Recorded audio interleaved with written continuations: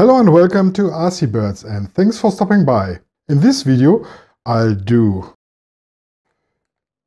new rims, metal axle housings, and I change the dampers from this point to this point and this point to this point. For those of you who had seen my video of the last week where I finished this body and seeing now the car is dismantled as last week, I did this video in between because I have a great access to the chassis, so I can do the work I want to.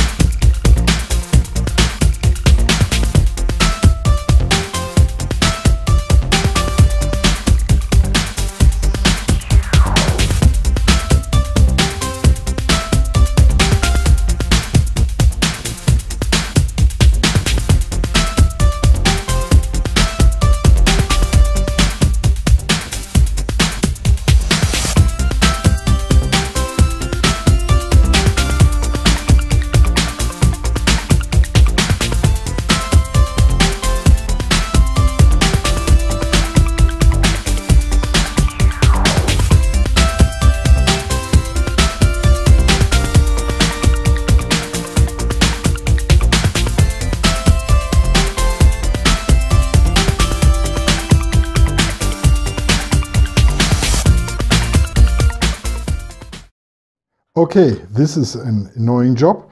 I have to remove all these screws, and then connect or build up the new rims.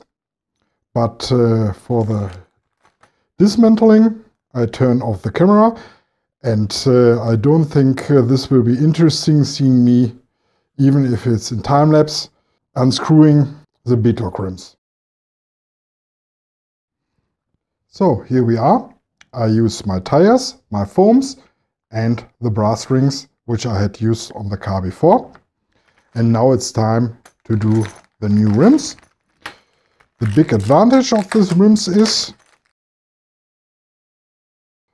there are no holes in the front and only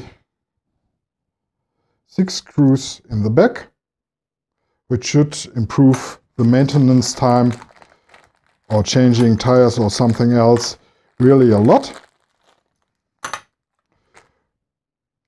So it's time to move on with the build.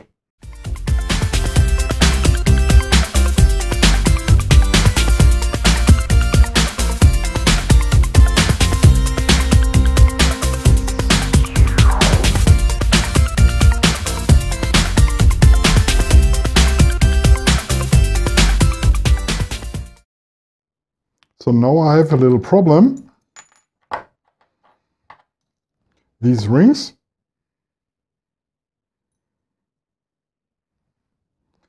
the brass one I got on the car, which is more heavy than this one. This comes along with the new rims. They don't have the same diameter. And as you can see here, these are the new beadlocks, which fit perfect. And because of the small diameter, this won't work on my brass rings. So I have to make a decision. Use this one and be happy with the new rims, or use this one and use the old rims where a mistake was in and have more weight. I think I want the new ones.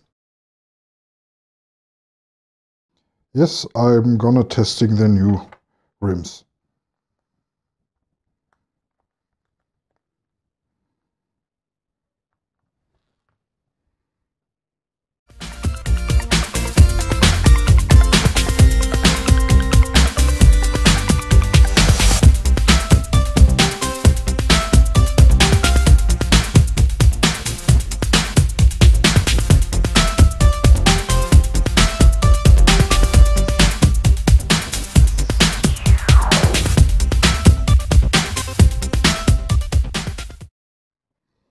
Okay. These new tires and rims look great, although, excuse me, camera, although I missed this heavy ring, but I can use it for another project. The width tires I do off camera because it's only 5 screws for every tire, and I think this will be boring.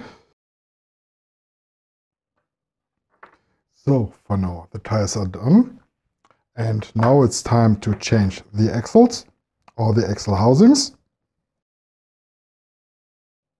And for this I try to remove less screws as I can do.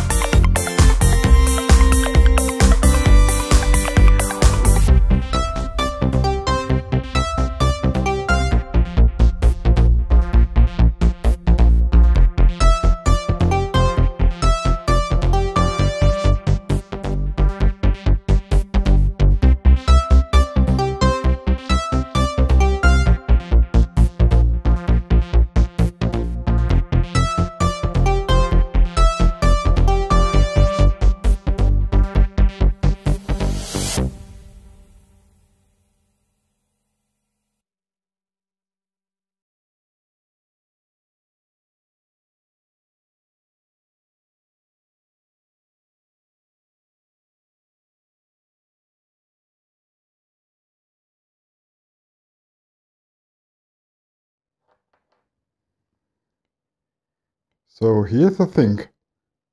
This axle housing is manufactured not so good.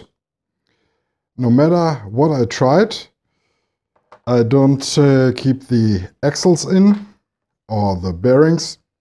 So I put on the front part of the car, on the front part of the car, the old plastic axle housing, which is a little bit lighter, but for sure it works. So only the rear axle will be changed, which is an improvement, and I did this because this plastic axle is bended towards the front, and that I had eliminated. That's great.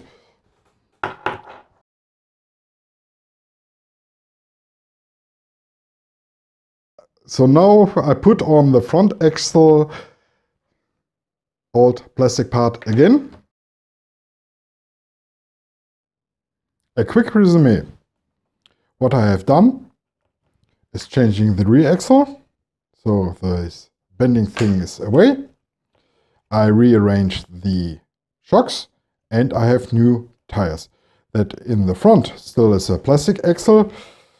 I have to accept for now, but I have my brass diff cover on here and servo and these brass linkages. So there will be enough weight for my goals. So this is everything for the moment. Please like and subscribe. If you got some questions, please write it down in the comments. See you soon on RC Birds.